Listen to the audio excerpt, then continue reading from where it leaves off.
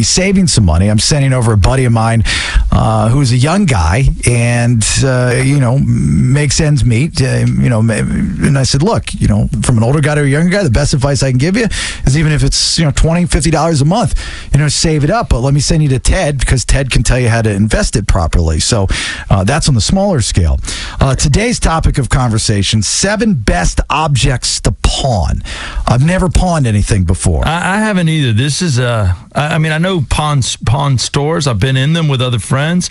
It's a weird way. I don't even really know how it works. Well, a lot of people believe that the only reason you're going to go to a pawn store is because you don't have any money, but that's not true.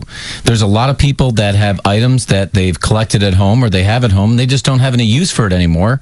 And you can try to sell it on places like eBay or other places like that, but it can be a very effective way to unload some merchandise quickly and be able to raise some cash if you've got other financial objectives. Isn't it smarter though to try to sell it online versus going to a pawn store? Like if you watch Pawn Stars, they beat them down pretty good. Oh, they rip them off. Yeah, it's almost like you get 40% of what your item's worth, but I understand quick cash. Well, this is about timing, right? You're always going to get a better deal if you sell something retail versus selling something wholesale. When you sell it to a pawn store, or you pawn it off, they're not going to take it at full price because most of these places are in business to make money. So they want to basically get it, be able to mark it up and resell it. Sure. So they're not going to pay you full value for what you have. But if you're in a quick bind for cash, or you really need the cash to do something that you want to just do in life, this is a very quick way to be able to get rid of your merchandise. Like guys that just found out maybe their girlfriend, not their wife, is pregnant or something like that. They need quick money. They're on their way to the hospital. Oh, they're on their way to the hospital. Let me actually give you the other side of it, where somebody's going through a divorce and they've got to raise some cash because those legal bills rack up pretty quickly. It's always those guys. They need the quick money. All right, we'll go down. You got 7 of them. Get as many done here as possible. Well, let's just talk about the big one that a lot of people do see on the TV shows or whatever collectibles that you have. Yeah. This can range from, I'll tell you today, I did a recent article on this, that things like comic books have outperformed actually the stock market over the last 15 years, believe it or not. Rare comic books. In fact, one of the big ones, shot here in Georgia, The Walking Dead. The original Walking Dead first issue, issued in 2003, recently sold for $11,000. I wonder if I got one of those. I remember when they started them. And that's pretty recent. 2003 is when the first issue got put out, and in 2010, one of the first Deadpool issues got put out, and that just recently sold for $2,250. Wow. I have a copy of the pilot episode script signed by, I forget who signed it, the director, creator or something. They dropped it all. I think Michael Rooker gave it to me when he was in studio one time, and I have a signed copy of this. I have no idea how much it's worth. Probably worth pretty good piece of change, right? Yeah, I guess it's worth whatever someone will pay for it, but it sounds like it's worth something. Well, this is a great example, Jason. A lot of people will hold on to these collectibles in their house and say, one day I'm going to give it to my kids, until you find out you have teenagers that really don't want it. Right. And you tell them, hey, someday you're going to get my baseball card collection. They, I don't really want it. So comic books, really? It's the same. Baseball cards, because baseball cards have lost so much value. No, comic books have been unbelievable, especially when you think about this resurgence of Marvel movies and things like that have just exploded out, the comic books. Another one, Jason, with collectibles, I'll give you a bigger one with pawn shops, are automobiles. Collectible cars have done better than comic books in the last 15 years.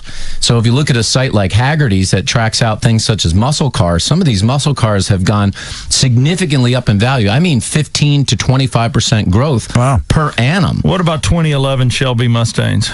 Shelby's actually big right now on muscle cars. Good. Yeah, but that's not a collectible. Mine is. He's talking about like a 57 Chevy or Dodge Corvette RT or something like that.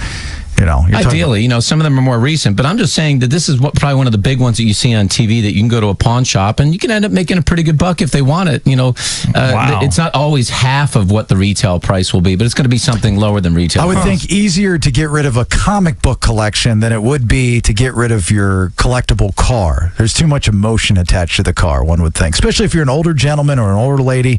It's like you've had that, it was passed down from your grandfather. You feel like you're getting ripped off, yeah. And you feel like you're not getting it's a little tough. And I'll give you some perspective. A guy like Jerry Seinfeld was a big collector. He's selling his right now. Well, he did just sell them, actually. He was on Amelia Island, and he sold 16 cars for $22 million at auction. $22 million. He sold 16 cars. Good God, I mean, I understand as a guy. I mean, I've owned multiple automobiles, but I'm like, it's weird when you come in the garage and you get out of one and go get in the other. And that's weird on 2 or 3. I can't imagine 16. And I don't think that's all of them. Oh, no. He owns like well 30, over 100 Like Porsches. Leno's got probably more, double that. Correct. Yeah. He's a huge car collector. All right, give me another one here. All right, 7, one here which is hold pretty on for a good. second. 7 best objects to pawn is the topic of conversation. For All right. quick money. All right, one of the big ones here, I'm going to give you a couple that might seem like something you won't look at every day, are gas and battery-powered tools. There's a huge secondary market for power tools. So if you've got good handheld power tools or things like that, or gas-powered tools, and you can bring them and you can show the pawn shop that they work, this is something that's easy for them to resell because there's a huge secondary market for it. What if they've never been used? That's even better. Yeah, it's I've even got better. saws. I was giving back in the day. You know, when you're in radio and they're not paying you and they give you free stuff. Right. I got Like an electronic saw? I got skill saws. And let me I got 2 of them. let me add to that. And a jigsaw. Let me add to that, Ted. And I don't know if I could take a jigsaw. Okay, now he needs a jigsaw. I got a YouTube to learn how to use it, but I Sawzall? could take one of those. Yeah, okay. So if you're not using it, because I dabble in this stuff. Yeah, but you want it for free because we're friends, and now I get screwed because I can't go sell it down at the pawn store. But you got it for free. There's no reason for you not to give it to me for free. I worked for it. I'll give you $5. You can profit off of it. You can make more than that. Here's another thing to add to that. Also, sports equipment is big. I don't know if that's on Play your it list or again, not. sports, that kind of place. Right, but if you can pick it up at a garage sale, what you do is if you find power tools and or sports equipment, pick it up for cheap and then resell it online to profit. I have a buddy that does that, and he makes, about $1,000, if not more, a month just by garage selling and going online and seeing people that don't want it or need it anymore and then reselling it. I mean, it takes a couple minutes, but it's a good way to get some extra especially if it's cash. high quality equipment. These are the things that you want to look for. Complete golf sets. You can't have 5 clubs, but complete golf sets, Yeah. hockey equipment, things like that are very valuable for resale. Yeah. All right. good. What else you got there? All right. Well, guns are a big one. I know we're in the state of Georgia here, and they pass all kinds of laws. But if you are the registered owner and you can prove you're the registered owner, not automatic weapons generally at the pawn shops, but antique guns or They need their serial numbers. I got a guy in Mexico that has helping me out with that deal. As long as you have serial numbers, I guess we're good. It comes in big boxes.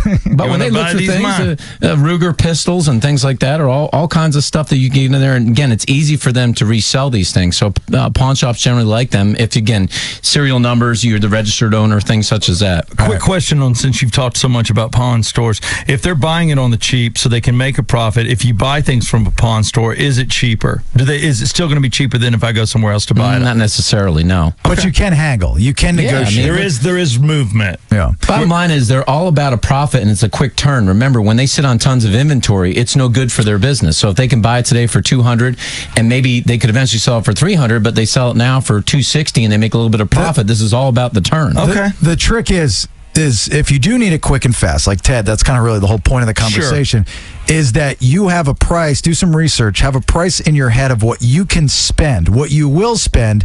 Then when you go, if you do go to a pawn shop, try to spend just a little bit under so you feel like you're making a profit. You know what I'm saying? I get it. So don't go with an open checkbook. Am I right? Absolutely. All right. The rest of these there you can find on your website. How can people find you there? Yeah, Ted? you can go to oxygenfinancial.net. You can get the remainder of this of what you can pawn off when you go and make big money. And still, it's tax season. We're getting a lot of listeners that want our 60 tax deductions if you are a 1099 or you own a small business. Go to oxygenfinancial.net. We'll help you save money before you file your taxes. There you go. Headlines. Round number 2. Brandy, what do we got there? We have tickets to see Steve Hackett